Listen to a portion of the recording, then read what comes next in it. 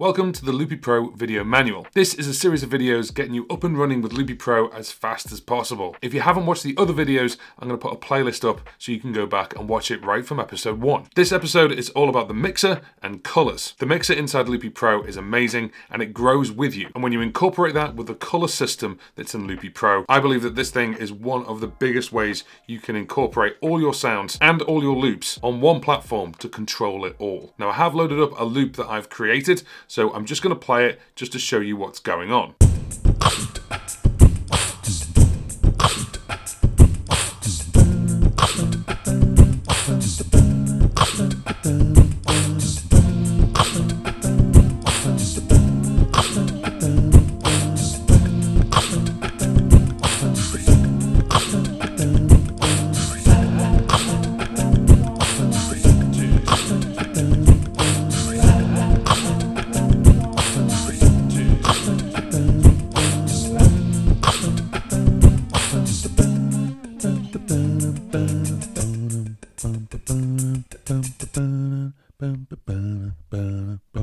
So there's quite a bit going on here, and if you've heard that in your headphones, you may have heard that the stuff actually panned slightly to the left, slightly to the right, and there's a little bit of volume control as well. This is all done through the mixer, and you access the mixer at the bottom left-hand corner. So as we tap this now, this brings up the mixer window. What's really clever about this is you can use it while it's live, and you can also expand it as you go. Just like any analog or digital mixer, it has a couple of options. And you can see, first of all, my voice bouncing up and down on input number 1. Then you've got a little bit of a gap, and then we've got 5 channels, which are all to do with colors. These are the loops. And then the final one is the master. Each channel has its own volume control, its own sends, its destinations, effects, the balance left and right, a mute, and a solo. So let's start with the microphone. I've got the microphone plugged in on channel 1 on my audio interface, and I can see that here. This audio interface has a lot of ins and a lot of outs, but if you've got an audio interface that's just 2 in, 2 out, then you just see 2 and 2. But you can see here we can go up to 20, and you can either have them as single ones or stereo, and you can pair them up really quickly. So if you've got a keyboard, you're plugging in a left and a right, then you can just go channel 1 and 2, or channel 5 and 6, whichever one you want, because of course that audio interface is telling Loopy Pro it's got that many inputs. At the top here it just says hardware input. Of course you can rename it if you want to, and monitoring is on, which means that you can actually hear the audio output back to you. There's also a monitor through, and this is really handy if you want to hear something for a drummer and you want to send them a click track, or they only want to hear certain elements of all the loops. The monitor channel you can either send to the speakers, or you can send to a specific color, and we'll get into colors in a second. If you've seen episode 2, we talked about gestures, and one of the gestures was kind of curving your finger around the loop to actually access the volume. Well, the other thing you can do is tap the little loop on the left-hand side, and what this will do is it'll spin round, and now what you've got is you've got control of 2 things. One, the volume of that loop, so the output of that loop, and also the pan. So we can move this around. I can just drag it really, really quickly. So I can drag it down and I can drag it across. And if you wanted to reset it, you just double tap and it'll put it all back to 0 and center. Tap the little loop again and it goes back to the loops. So input number 1, you can see I've actually got an effect on here, and this effect is an effect which is made by TC Helicon. It's a AUV3 plugin, and we'll get into those in the next video. I've turned it off for now because I already used it for recording the loops. You have pre-fader effects and post-fader effects. Again, I'll get into those later. But to add an effect, it is just a case of tapping it. And if you've got any AUV3 plugins, you can add them in here. You're not just limited to 2, so it does give you an option for 2, but if I just added another one now, like a reverb, it will then give me the option for 3rd, 4th, however many you need. Underneath that, you've got destinations, and this is where the audio is going to. So first of all, I want my microphone to go to all the loops, and that's what the colors are for. If you have more colors, then of course we'll have more destinations. But I can dictate, actually I want the microphone to only go to the orange color, and then I want the guitar to go only to the blue color. And you can do this really, really easily. Additional to that, we've got audio outputs as well. So we can see here, it's actually going to audio output 1 and 2. It's a real clear and simple way to organize your outputs and then organize your inputs. Just like an analog or digital mixer, you've also got sends, and you can actually create a new buzz send. So if we do that now, we then can send this to something else. So instead of having the effect that I've got here at the top, I could send it over to the buzz, and the buzz could have the effect on it. If you've got an iPhone or an iPad that is struggling or doesn't have the latest chip inside, and you can see the percentage on the right-hand side here going up and up and up, this is a really great way to free that up. Instead of having 4 holes all on different inputs or on different loops, you could use it to send it to the sends and adjust that accordingly. So you end up with just 1 hole. Then additional to that, you've actually got the volume. And with Loopy Pro, Michael's done something really, really clever with the design. When you've got a fader or any kind of control knob, you can actually make it a lot bigger. So right now you can see it's here as my voice bounces up, and I'm just gonna move it up and down with my finger. Now, it's a little bit small, so what I can do is, as I hold it down, I can actually bring it out and be in much more control of what I want by making it bigger, and as soon as I get closer to it or I let go, it will stay at that position. Same with the balance. I can move it with my finger left and right, but if I move up, then actually I can bring it over here and very, very easily move it across. This is just fantastic. It's a great, great way of getting some real good control, and I do like the fact that the center does snap into the middle. You have a mute, and you also have a solo. And if you do a mute or a solo for the input, and we've only got 1 input, then that's the only thing that'll happen. Whereas if we do a mute for the loops, so we'll mute the orange loops, but when we'll solo the yellow, you can see all the others go into mute as well, which is really, really clever. And then if I go back and take it solo off, the one that I've muted will remain muted because I chose that. So it doesn't automatically just turn them all off, which is really, really great. Then you can see we've got the master channel, and the master channel here does have a mute. Again, with the master channel, you can add on things like effects, both pre-fader and post-fader as well. Now, if you want to make this a really simple mixer, on the right-hand side, you'll see 2 arrows in a circle. If you tap that, it'll actually make it really, really nice and neat. And this takes away the effects and also the destinations. Tap those arrows again, which are now pointing upwards, and I'll expand it out for the full mixer. So how do we add more to the mixer? Well, what we need to do is click the plus button on the bottom right-hand side. When we do this, we can add a couple of things. First of all, we can add a new color. Then we can add a new hardware input. We can add an audio unit input, an inter-app audio unit. We can add MIDI, and we can add another bus. So let's add another color. Straight away, it's got a lovely animation, another fader comes up, and now we've got a purple color. Now, in order to use this, we need to change either one of these loops over to purple or add some more loops. So if we hide the mixer for a second, we can actually add another loop, and then we can go into the editor and actually change this one over to a different color. We'll be going over the editor in full in another video. The next one is a hardware input. So right now we've got microphone number 1, and that's coming in on channel number 1. And if I add another hardware input, it'll ask me, well, we've got these available because it can read the audio interface. So I want to add channel number 2.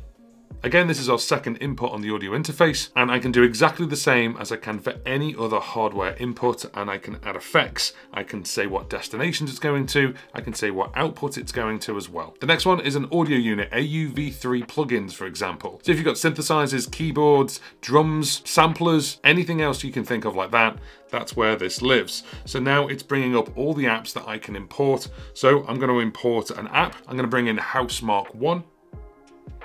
And what it's done in the background is it's just launched Housemarque 1 and brought it in on its own channel. If I now tap this, it's there, it's ready to go already. And if I have a keyboard plugged in, I don't have to go to a separate app. It's already here inside Loopy Pro. Think of Loopy Pro as your digital audio workstation, and you've just launched a synthesizer or a keyboard, or in this instance, Housemarque 1. You don't have to leave the app, it's all built in. Even from here, I can actually tap on a keyboard, and we've got access to it straight away. Now the next option is inter-app audio. So imagine you have audio from another app somewhere and you want to bring that in, but you want to keep that app open. Inter-app audio is supported by Loopy Pro, and you can add specific things from specific apps. For example, you can see here I've got Loopy HD.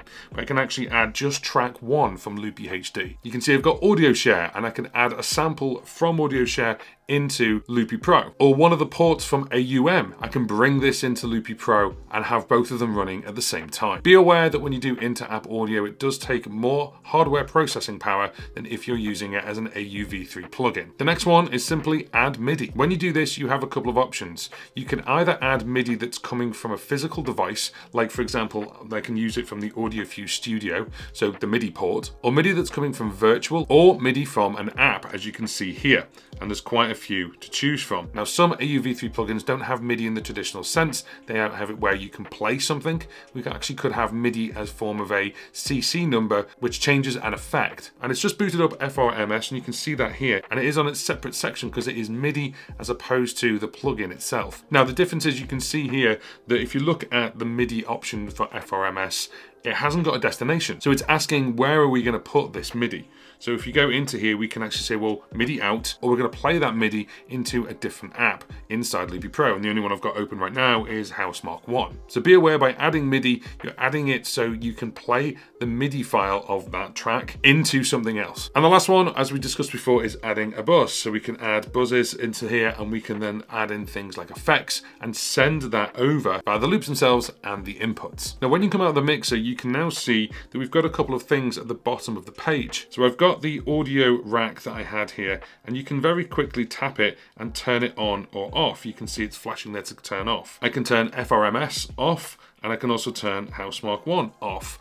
And I'm turning off the individual AUV3 plugins or effects or MIDI. Now, if I tap the little diagonal arrows, it'll actually bring up the app. This is great because I can actually move it and put it anywhere I want to.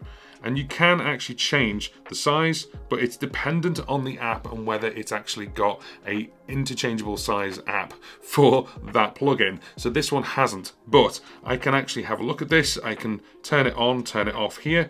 I can view it or not view it. So when I say not view it, I can't see it at the bottom. So maybe you've got some effects like EQ that you don't want to see, but actually are active. So you don't want to see them at the bottom here. You can say, well, I don't want to see it because it's just going to stay there the whole time. But with things like this, where I'm going to change the sound, I want to be able to access that. And that's really, really cool in a live environment because we can just get into it real quick. I can get into Housemarque 1 real quick. Let's turn it on. And if you look very carefully on the bottom there, you can see the individual colors that Housemarque 1 can play to different loops. So actually it can play to all of them.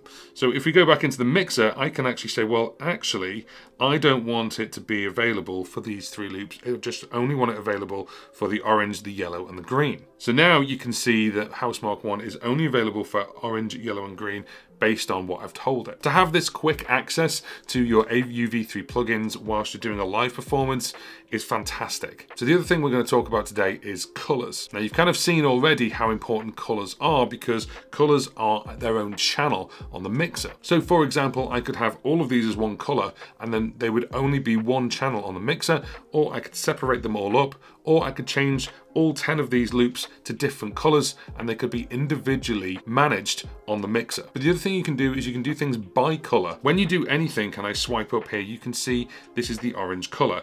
And if I tap on here, I could say, well, I want this to be purple, but I want the other one to be orange. So now as we hit play and we play all of these and bring them all in, you can now see this audio coming out of the purple fader because we've got a purple loop.